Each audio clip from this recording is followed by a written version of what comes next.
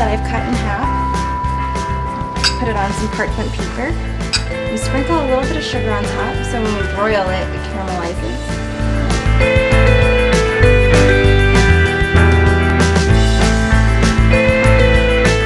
My caramelized grapefruits are out of the oven. They look like this. I'm going to juice them all into a zip bag. I'm going to put one rind in.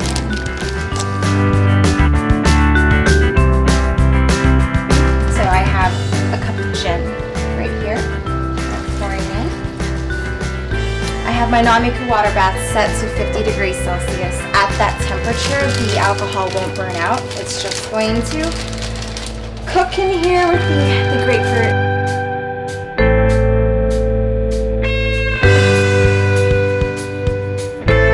Within an hour, I've taken my salty dog out of the water bath and I've cooled it down and just let it sit on the countertop, and it's room temp now. I'm going to strain it out and we're going to assemble our cocktail.